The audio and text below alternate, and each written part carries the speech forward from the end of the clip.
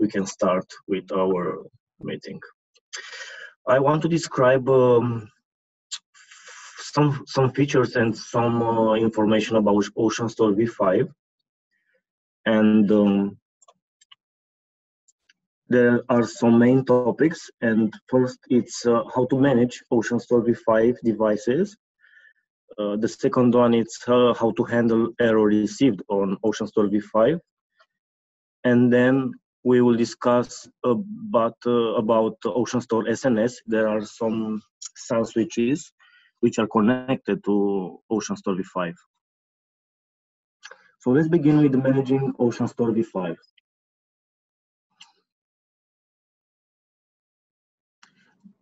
We have developed a tool. In the past, it was called the OceanStor Toolkit, and recently we developed another tool. It's called SmartKit.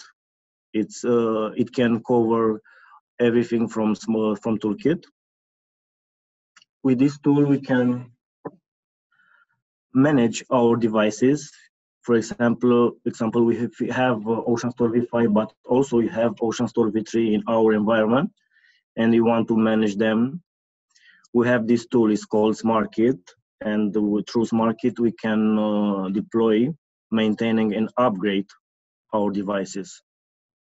For example, you want just for the beginning, you want just to run the health check of the OceanStor V5, and this can be made through the SmartKit. After that, if there is no error and you want to check the health check, if you want to deploy your OceanStor V5, or if you want to extend your OceanStor V5, you can do these steps also from SmartKit. For example, if you want to add a new controller, you need to use SmartKit. First, you need to use SmartKit for checking if your storage is able for expansion. Then you want to proceed with the expansion, and you will check if the expansion was successful.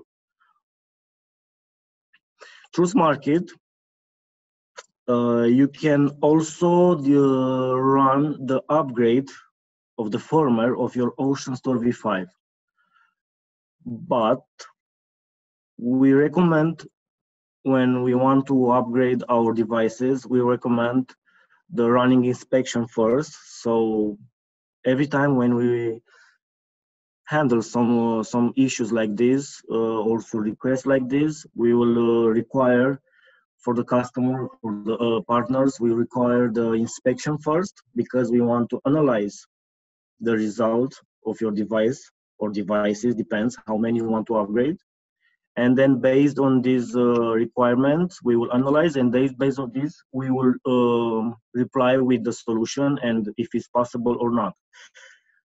What I'm trying to say, it's if it's possible or not, it's because most of the devices, maybe they don't support the upgrade based on the alarm on the error that they have. So first, we need to solve these problems and check the total health inspection of the storage. And if the storage is able to make the upgrade of the firmware, we will receive and we will provide the solution. What is SmartKit? As I told you before, the SmartKit is used for device installation, deployment, and maintaining. But SmartKit also can cover more than this. And it's not just used for the storage, it can be used for cloud, it can be used for servers. So you can upgrade your entire data center if you have more than one storage or other server, or I don't know, cloud computing. You can proceed to upgrade them by SmartKit. For the beginning, I will, maybe you know, maybe you don't know how it's looking, the SmartKit. But I will explain the main interface when you log in SmartKit. For sure, you need to have an account. Without an account, you can also use SmartKit, but you will not be able to have access to more features. For example, in our case, we are logged as a Huawei engineer. As you can see, the number 4 from our screen is the user account that we used. And I will give you an example how to add a device in this market, because this is the first step that you must do. First, you need to add a device, then you need to proceed with maintaining, upgrading, or expansion of that device. For adding a device, you can follow the number 1 from the screen, and then I will give the explanation here. The number 1 is the navigation tree. You can enable your selection. For example, you can add device, and what does it mean software package? The software package is the package that SmartKit has included, because you can use SmartKit in offline mode or SmartKit in online mode. For example, if you have your server or your computer where the SmartKit is installed, you can use it in offline mode. What does it mean offline mode? For the SmartKit offline mode, it means that you have no access to the internet, but you are also be able to access and manage your devices. How you can do that? You can add the devices because the SmartKit is working on the server, which is on the same network segment like your storage device. But if you want to upgrade the device, or if you want to upgrade the disk firmware, maybe you will not be able to see this option because you don't have the package. And the package, it can be downloaded first from the support website of Huawei, and then you can import the package in through the SmartKit. So you don't need to have internet access to this computer, but you need to have the package in order to import them. If you have internet access to the server where the SmartKit resides, you can just log in with your account, and then you can download the package online. So in one time, so you can download all the package that you need. For example, if you want to upgrade this firmware, you will search the package for the disk firmware, you will download the package, and then you will be able to use this option through SmartKit.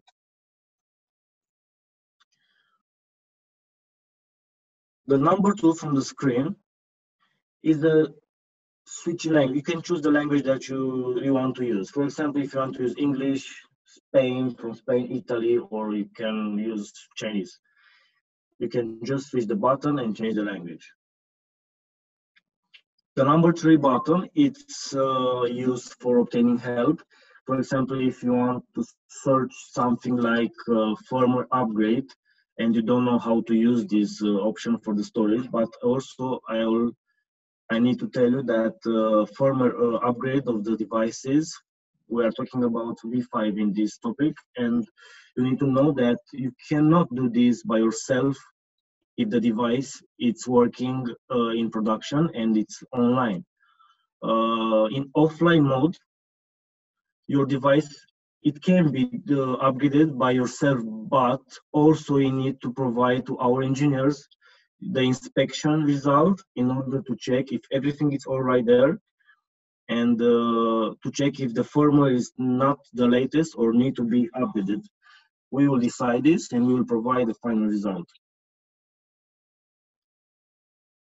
The number 4, as I told you, is the login button, and in this example, it's we're logged as a Huawei engineer, but maybe some engineer or some partners, they have a customer, they have firewalls used in the data center, and the computer where the SmartKit is site, maybe it's not in the same place. So also you can choose to set your own proxy in the SmartKit, because most of the customers are using proxy and they are not able to access devices if the proxy is not set also through SmartKit. So you can use these settings, and you can just use your own proxy. Then you will be able to log in with your account and add the device. Otherwise, maybe it will fail to add the device if the proxy is not used. The number 5 is the authentication button. It enables you to authenticate your identity in order to obtain more function. The number 6,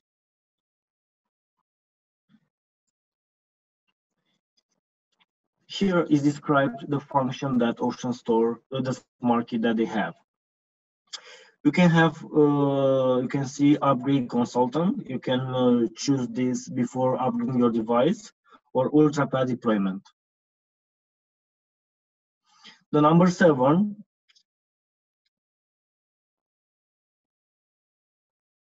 from a SmartKit web interface, it lets you to choose which device you want to operate. For example, we choose here the storage device because we are talking about V5 storage, but maybe you want to upgrade devices from your own data center and you have server or cloud computing.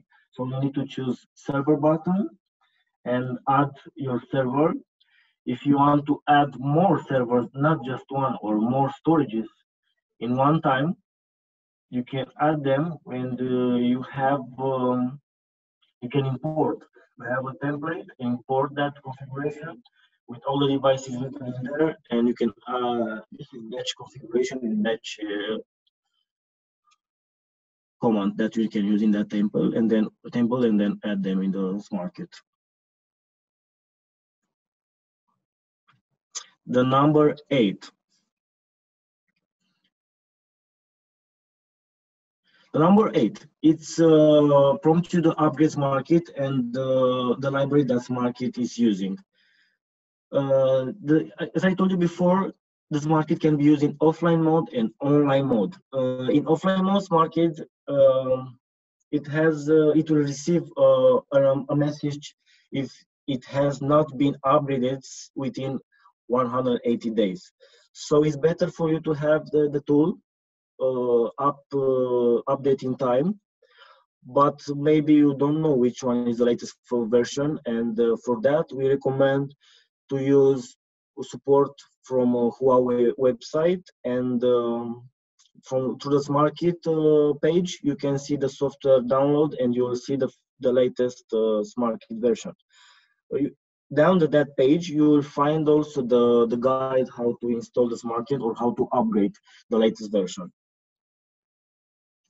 I'm telling you this because in the past I saw many customers which are not able to add devices through the old SmartKit, or maybe you receive an error when you try to upgrade. So you need to have the SmartKit update, because also the storage has need to be updated in time, or to have the latest firmware. The number 10 is the function manager button. So this function displays all the functions integrated in SmartKit. You can install or uninstall one function if you want. This is what this option, it's about what I told you before. It's about the function that the SmartKit have, and you can use it, as I told you, offline or online. You can use the function install the function from our website, or already have it in your computer and just use it in offline mode.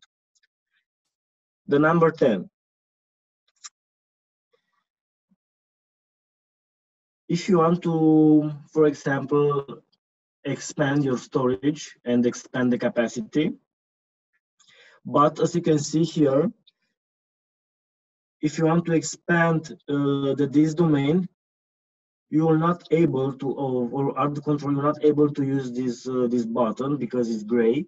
What does it mean? It means that the package for this option is not installed.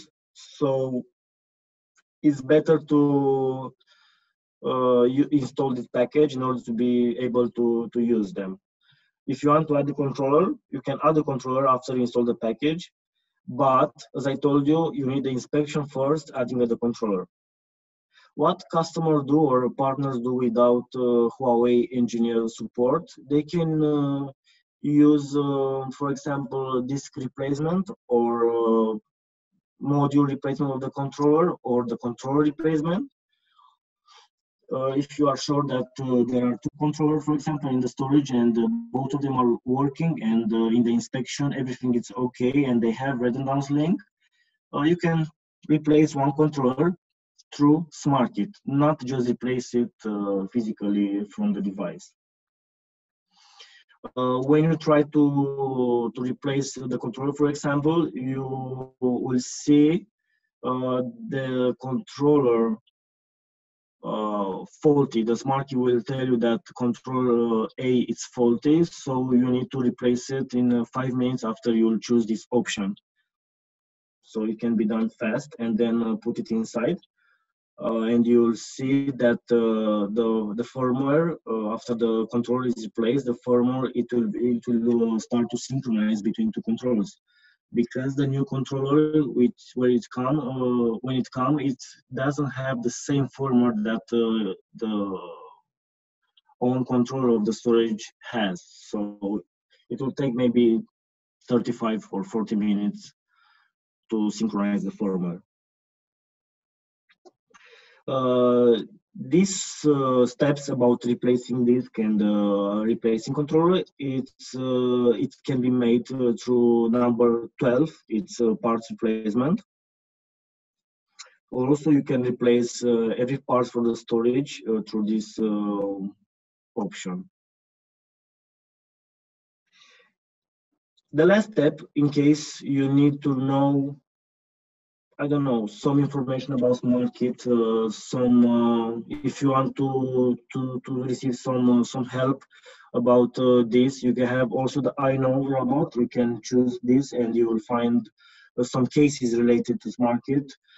This is there are some cases related about SmartKit, and is written from some engineers which they have some experience with that, and they had some issues, and they written down all the steps how to solve that and how to manage. For example, you can try it. You can install SmartKit, and you can try these things, and you'll see they will help you so much.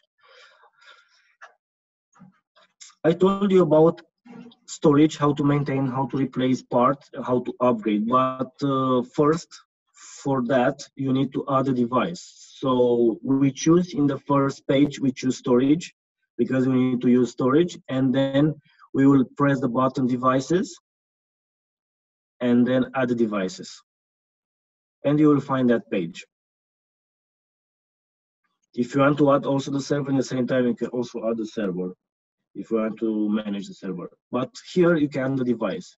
First, in order to be able to add a device, you should know the username and the password for your device, and then you can add it. But if you have maybe more than one device in your data center and you want to add them, as I told you before, you have to choose the batch import. But for that, our SmartKit doesn't know if you will write down in one file all the devices that you have, the SmartKit will not know how to choose them and how to import them. So that's why you need to get the template file. In that template, in the same order, you need to read down the device IP management, the device username, and the device password. After that, you will save the file, and then you will choose batch import, and then you will choose your file from the local computer, and you will be able to add all the devices in here. After adding the device, you will find it down. The model, the version that you have in your device, and then you will compare with our website in order to see that your device has the latest firmware. The name of the device, the IP address is the management IP, the serial number of the device, the username, and the port. Here you will not find the information about the password because this one is encrypted and it's not safe to have the password here. Now we will discuss about how to handle an error received in your OceanStor V5. Maybe you already know the procedure, how to analyze and how to start with the investigation when you receive an error and in your devices. For example, your device manager will inform you that you have an alarm. Depends, the alarm are most of them separate. It can be major alarm, it can be just an event, for example, but you need to know how to handle this. So for sure, it's better to ask or open a ticket to our engineer in order to support you, in order to check if that alarm it's I don't know, it will affect your performance, it will affect your storage, it will affect your workload in your data center. So first, you need to observe the symptom of the information, so of the storage, and you need to collect the information from storage. How you can do that? You will not be able to analyze the storage logs. Maybe you can check them, but it's better to let an engineer to do that. And you can collect the information through device manager. Maybe for most of the cases where just one disk is faulty, for example, in your device, you can collect the information and the logs from this device, from device manager. It will be enough for us to check if the disk is faulty, or is just a false alarm about the disk, or you need to replace the disk. So the logs collected from device manager will be enough. But for other cases like performance issues or other things, you will not find this information in the logs from device manager. So that's why I introduced you the Smart Kit. In the past, we used to use the OceanStor toolkit, but now it's Smart Kit, the latest one. So from there, you can collect the performance logs. This is the new function that Smart Kit have to collect the performance logs, because in the past, you are used to collect performance logs directly from the controllers. So it's a bit complicated that you need to connect to controllers with Wins SUP, for example, and then download some files from there and send us as an attachment. But now you can collect the performance logs through Smart Kit. So it's much easy, and for us also it's much easy to analyze your performance issue. The storage will not receive the alarm and will not let you know that there is an alarm until the alarm is recovered. What does it mean? For example, if the storage has an alarm and in the logs we will see that is recoverable, but also we need to handle this. Also, the storage recovered the alarm. Maybe in the future it will reappear. So it's better to solve the problem, not just clear the alarm from the device manager, because it will, after 1 hour, or it will tell you that again there is a problem. So you need to handle. Not most of the customers are used to mask the alarm. So this is not a recommended step to mask the alarm. What does it mean, masking the alarm? Masking the alarm, it can be done by command line. You need to connect on your storage and use a command line to mask the alarm, but this is not recommended. Yes, it's true. When you mask the alarm, the storage will not tell you that there is an alarm, there is a problem. So you can mask the alarm. You can use this function most of the time when you want to upgrade the storage and you are not able to solve the problem in that time, and you need to mask that alarm. I will give you an example. There is an alarm about the DNS server. So this will not impact your storage. This will not affect your performance, but you want to upgrade the storage and you are not able for this. What you need to do? You need to mask the alarm, and you will use the command line for masking alarm, and then you will proceed with the upgrade. In the end, when everything is okay, you can go back and use the mask alarm off, so that you can have the same alarm, and then you solve the problem about the DNS.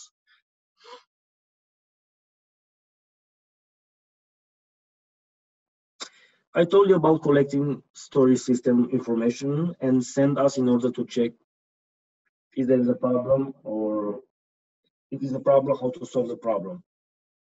You can do that through Device Manager, most of these logs are used in case of hardware failure.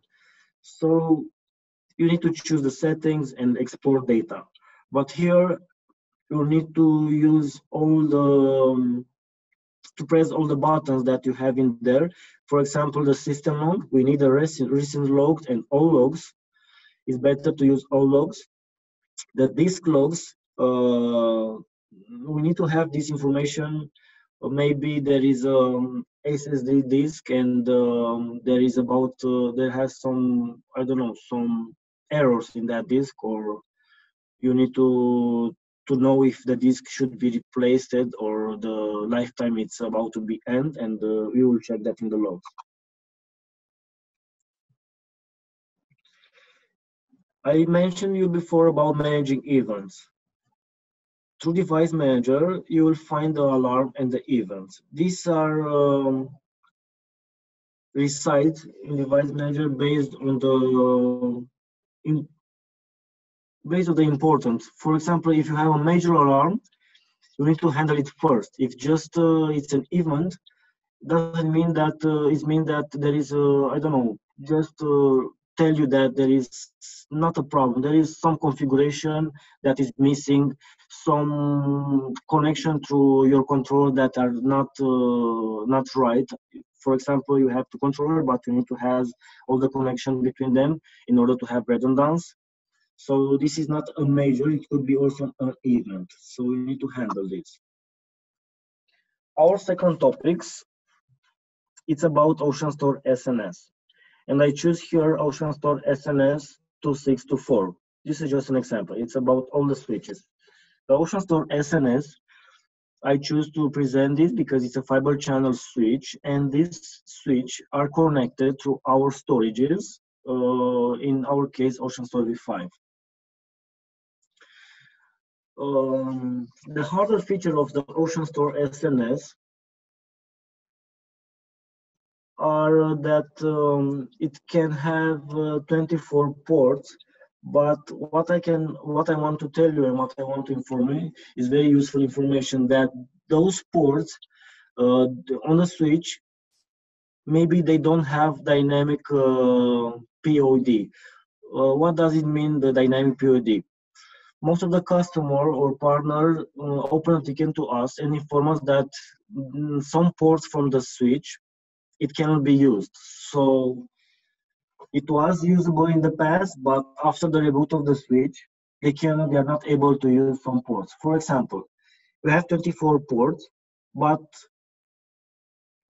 the license is for 8 ports. When you reboot the switch and you have dynamic POD set on your switch, after the reboot, the switch will allocate the license maybe to other ports. So maybe for example, number 4 for the switch, it was usable before.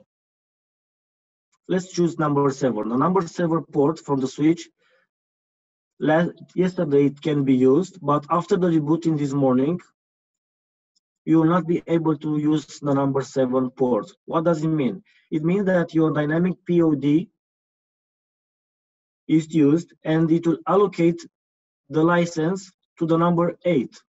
So the number 7 cannot be used. You need to be aware of this, and you need to set, if you want, and disable the dynamic POD, and you will be able to use again the number 7 if you will disable the dynamic POD. Or you need to choose which port should be used even if you restart the switch.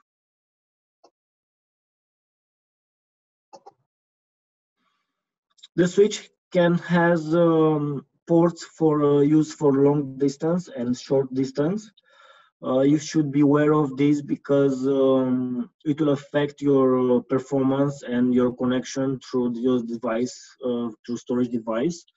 If the storage has 16 gigabytes port and the SFP, and the switch has 8 gigabytes, it will affect the performance. So you need to have the same speed also in your switch. The switch has SFP not included, so maybe in case of an error, maybe the problem not came from the port of the switch. Maybe the problem came from the SFP. But be aware when replacing the SFP, it should be the same, and you need to check if it's using long distance and short distance. In order to investigate the switch problem, our engineer will request you to collect the logs. How you can do that? I think there is not so easy steps to collect the logs. Why is not so easy? It's easy, but you can have some issues when collecting the logs. Most of them have this issue. When you run the support save command, the switch will request you to have installed in your computer the FTP server.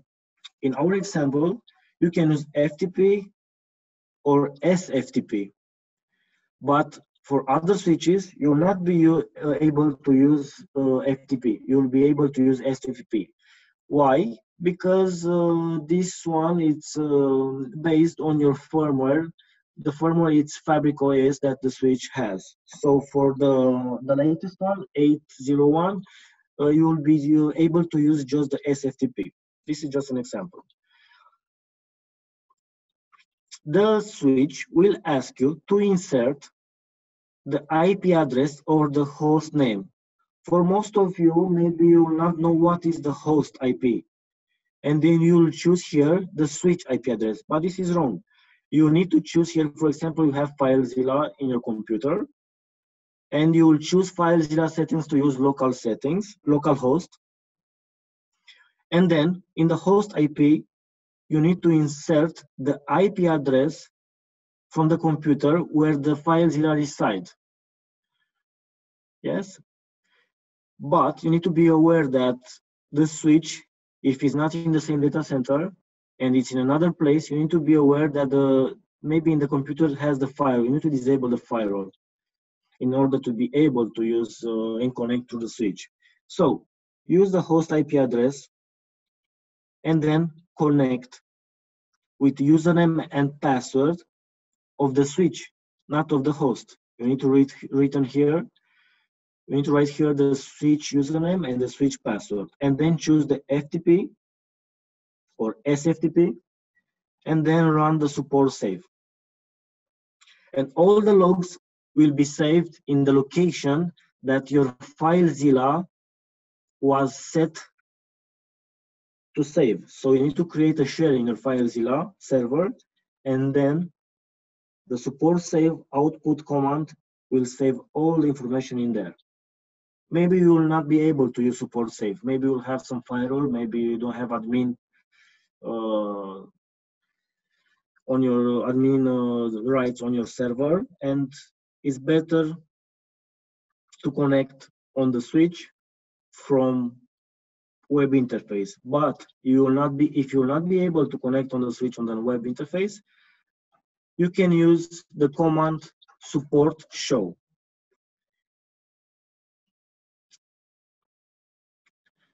The support show command, it's the same like support save, and it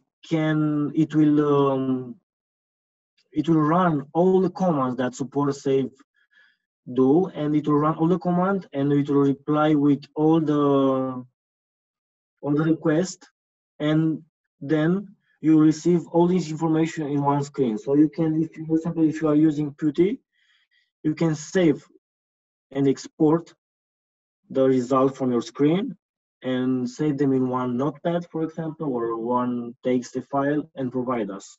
We will be able to analyze the switch logs. This interface and this image, it's after we connect on the web interface of the switch. So you can be able to collect the logs also from here. But you need to be aware when connecting the web interface of the switch, be aware of the Java. You should have the IP of the management of the switch added in the trusted zone of your Java settings. So I will show you after that one case. I will share with you one case. For example, the case came from Switzerland. and it's related to OceanStor SNS 2224. What does it mean? They have a problem in here when trying to connect on the web interface, and this customer also has installed the Brocade Network Advisor, and he is not able to manage the switch from there. This problem occurred after he installed and upgraded his Java. The current Java that they use, it's 801.